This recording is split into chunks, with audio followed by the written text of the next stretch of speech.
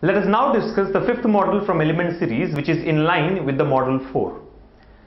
The question here is, if all the symbols are dropped from the above series, which element will be 7th to the left of 23rd element from the left hand?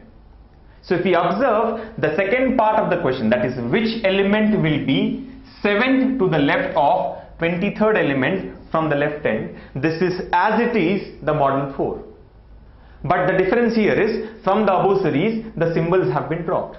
Generally, students try to answer this question by dropping the elements and forming a new series. But that takes a lot of time.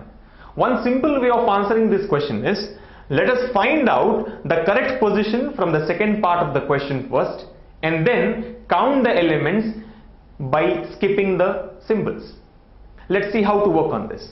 As the question here is, which element will be 7th to the left of 23rd element from the left hand? And as we have discussed in the previous model, that whenever there is a left and left combination, the difference of two positions should be considered to get the required element. Now, the two positions here are 7th and 23rd, and the difference of these two positions is 16. So we need to take the 16th element from the left end, as left end is specified in the question. So in general, the answer here would be 4, 8, 12 and 16. That is, 2 is the element which is 16 from the left end.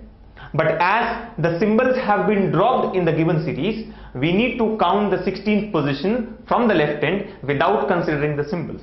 So the answer would be 1, 2, 3, 4, 5. We cannot consider the symbol here. So this is 5, and the next element would be K, that is 6, 7, 8, 9, 10, 11, 12.